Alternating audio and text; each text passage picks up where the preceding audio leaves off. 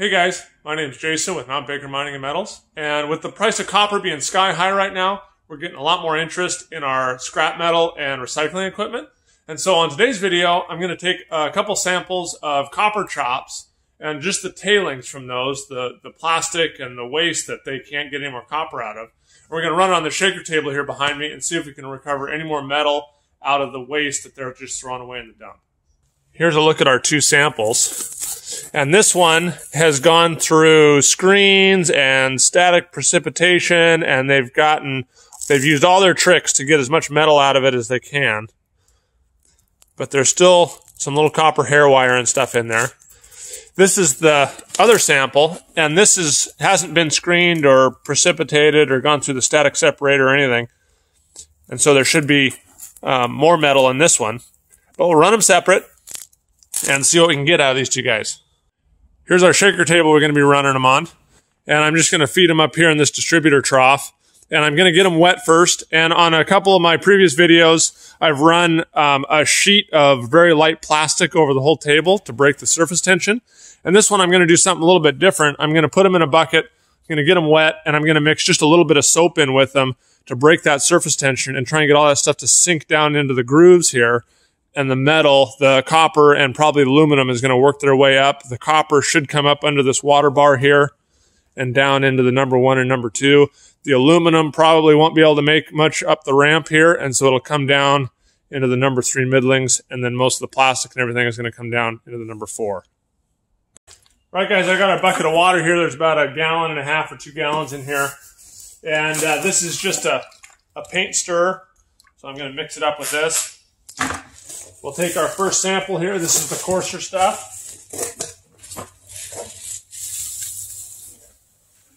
And I'll dump, I don't know, half. I'll start with half. It's easier to mix if you go slow when you're mixing it with the water. And then this is just some dish soap from my house.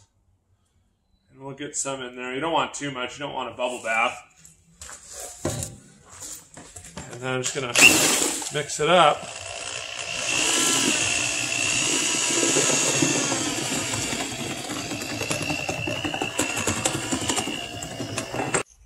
So I don't know if we'll be able to see anything, but if I clear the suds away, there's nothing. I mean, there's a little bit of plastic that floats, but there's nothing floating on top. The soap has broken all the surface tension, and any little residual oil on there is now gone. And so all that should run real nice on the shaker table. So I'll get the rest of this mixed up into this bucket, and then we'll start running. All right, so I'm just going to take our slurry here, and I'm going to put it in this distributor trough right here. I don't think you can see it. But then I'll get it going, and then we'll take a look at what's going on the table.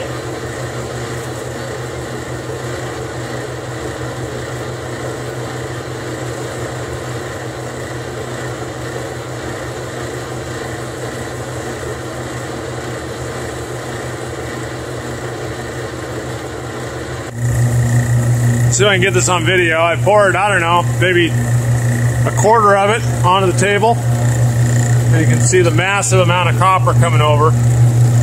We're still getting a little bit of copper floating here. You can see it floating down the table.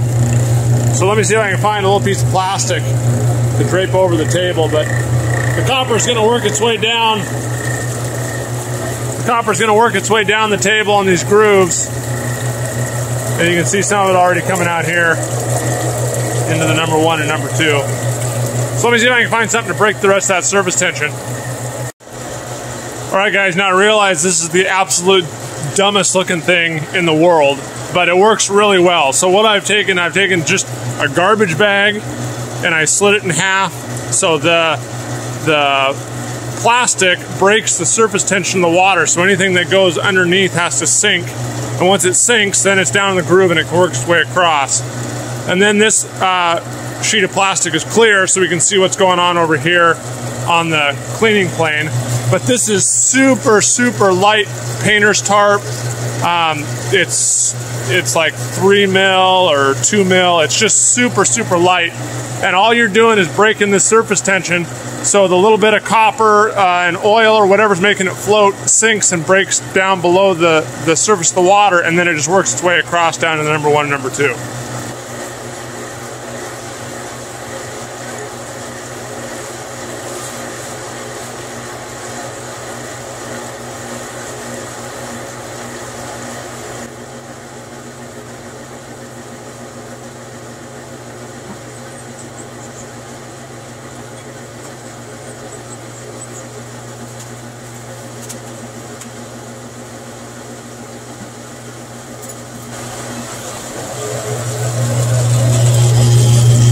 you can see, that copper is all coming underneath the sheet. It's working its way across the table. All the plastic is bouncing out from underneath the sheet, and some of it's floating. Some of this plastic is less dense than water, so it floats. A lot of it's sinking, but there's no more floating copper. It's all just plastic coming out here. And you can see up here you got quite a stream of copper coming out.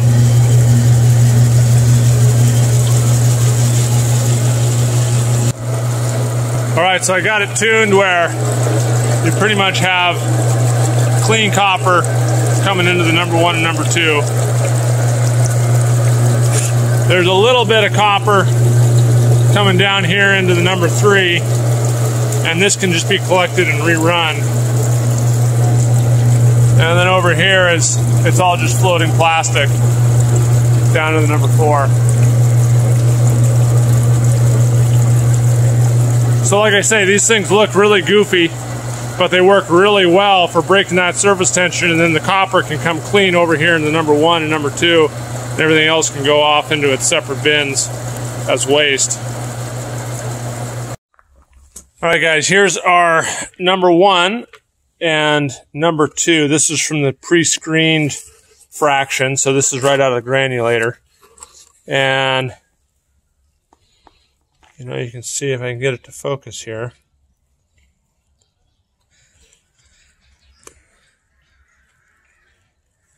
It's pretty much pure copper. There's some tinned wire in there. That's the lighter gray stuff. And then obviously the copper hair wire. So that's the number 1.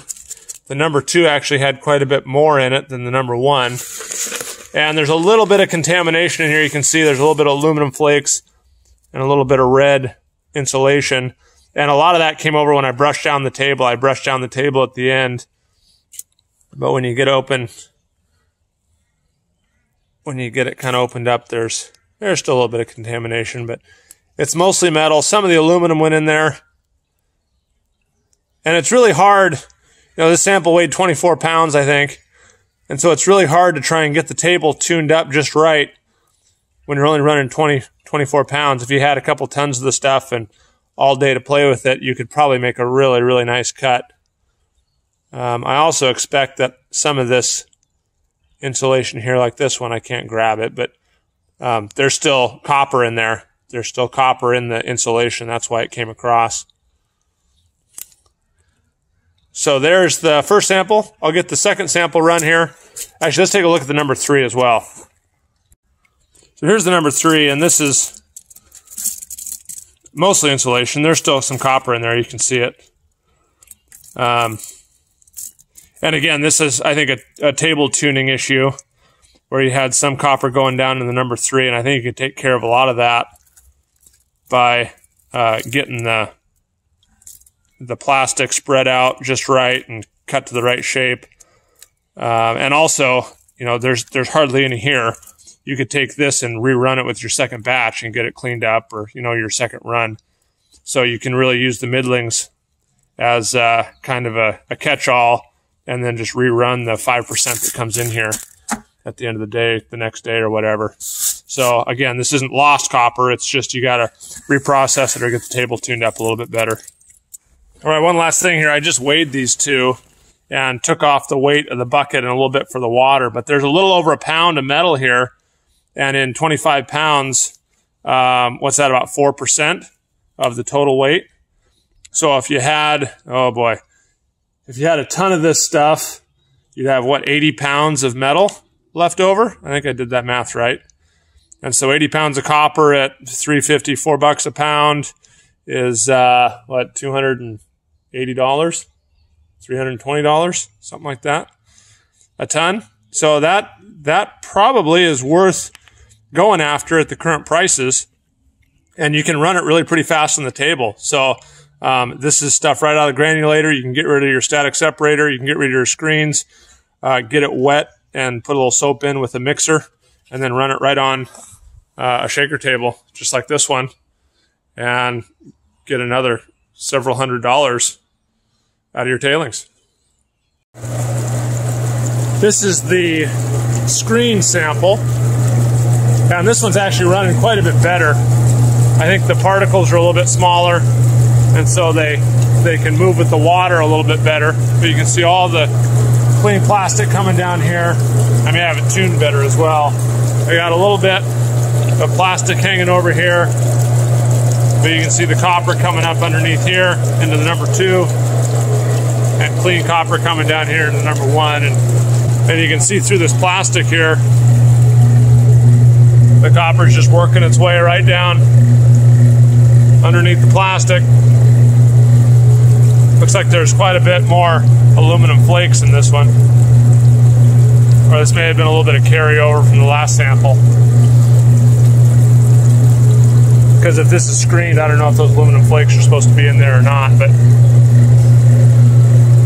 there's all that copper coming down, and we're catching it all right here in the number 1 and number 2. Very, very little is going over the edge here in number 3. Just coming down here, you can see it piling up here in the corner. Nice clean little hair wires.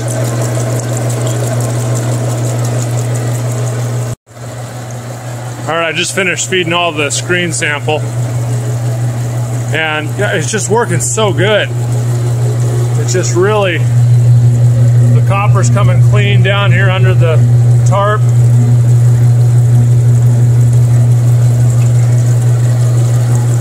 I don't see any copper at all going down to the number 4. I got it tuned to where there's hardly anything coming down into the number 3. And so we're getting really, really good separation between the number 4 plastic waste junk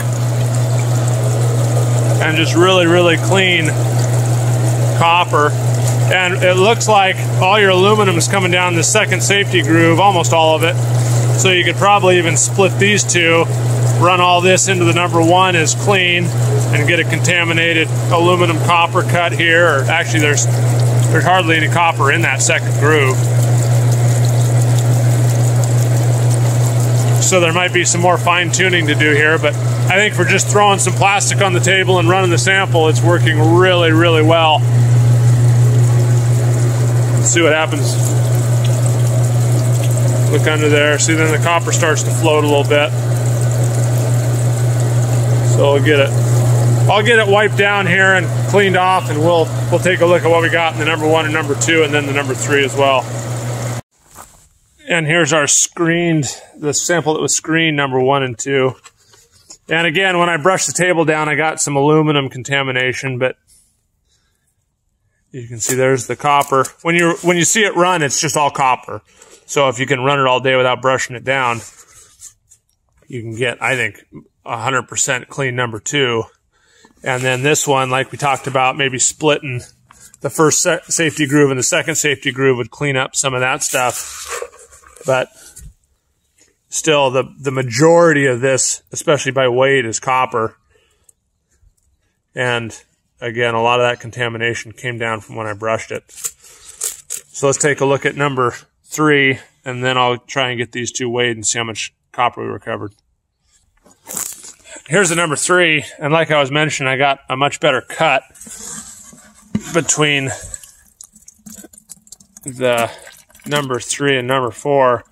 And I think what that did is it took a lot of the plastic out, so you have a significant amount more copper in this, but a lot less volume. I mean, there's not a cup and a half of stuff down there in the bottom compared to the first run we did.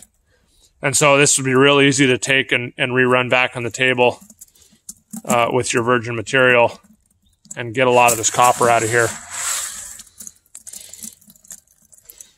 But there's enough copper in this fraction you want to go get it.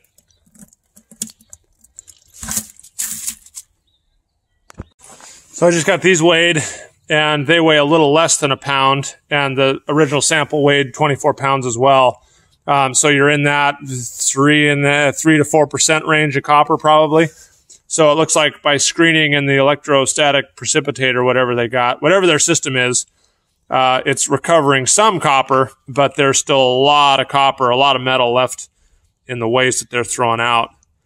And so this is, again, you're looking at that $200, $300 a ton that they're essentially throwing in the garbage that they could be recovering with the shaker table.